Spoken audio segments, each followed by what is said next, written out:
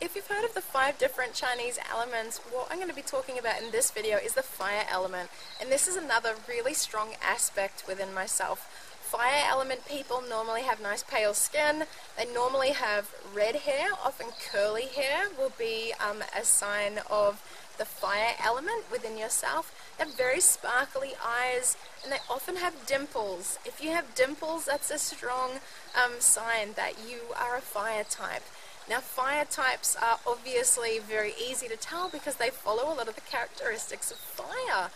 Fire people are naturally very passionate. They're very energetic, enthusiastic, charismatic, and gregarious. Fire people actually really love spending time with other people. What they are drawn to is basically new experiences. If you could imagine that a new experience was basically like this new beautiful dry log of wood, the fire is just drawn to that to consume it. So fire people really love learning new skills, having new experiences. Fire people love to travel, but most importantly, fire people really love to socialize. They love to entertain, they want to be the life of the party, and they often have quite a lot of friends. I guess what's so beautiful about fire people is that fire people you're actually feeding your soul the more you spend time with other people.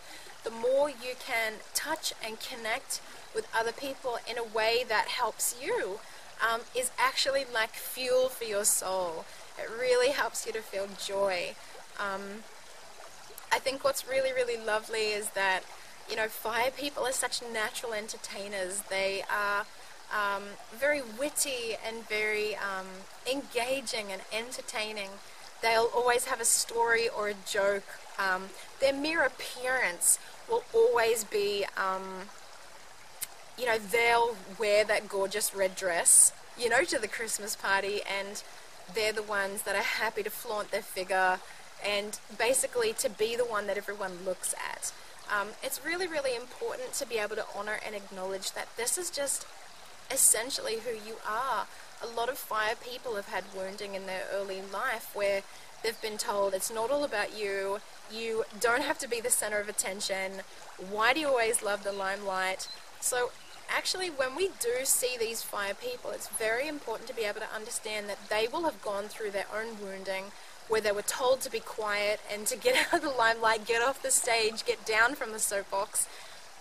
And so when they show up being these charismatic, gregarious people, it's really important to honor that that's been a hard-won victory for them to be able to actually allow themselves to stand in their element and be true to this fire component is really a big soul win. So if you're doing that, I really want to encourage you and I guess recognize how beautiful it is that you've given this to yourself. For me, being a predominantly water and then fire elemental means that for me I really have times of deep solitude and reflecting and laying, and then I want to be entertaining, and then I want to be engaging with a group and connecting with my tribe and really being with people and connecting with them in a powerful way.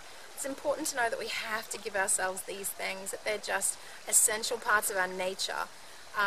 Fire people do really well to be surrounded by light, pictures of the sun, bright lamps and light. Anything that shimmers is always going to be attractive for you. You will love glitter and you will love sequins, and being able to keep your environment illuminated with light will be really important for you. So if you do live in a part of the world that can get quite dark and gloomy, really doing your best to surround yourself with reflections of light and sun and fire are just so important to really help you shine in the natural element that you are.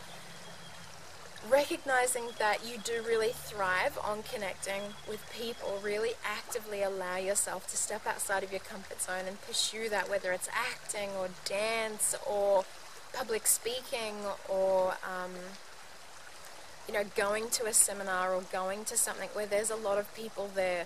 It's so beautiful for your soul to feel yourself giving that to yourself. As a fire person, really understanding that our desires are what fuels our engagement. So very, very important for fire people to be deeply connected to what they desire, what they yearn for, and you'll know that you have this unlimited resourcefulness to seek after the things that you're really drawn to experience and be and do and become. So please know, if you're a fire person not connected to your desire, it's actually really, really essential for you to be deeply connected to this part of yourself. I hope this has been a valuable insight to be able to check and see whether you are of the fire element, and if you are, I just hope that you continue to shine in all of your glory and really allow yourself to pursue everything that brings you to life, and know that you're not somebody that stays with something. Okay, you really love flitting to new things, and that's really, really good for you. Really allow yourself to continue to, pursue your interests, pursue your passions, and allow yourself to have a roaring good time as you do so. This is lots of love from Lysa. I'd love to hear if you're of the fire element, and how do you support yourself to shine in this beautiful way.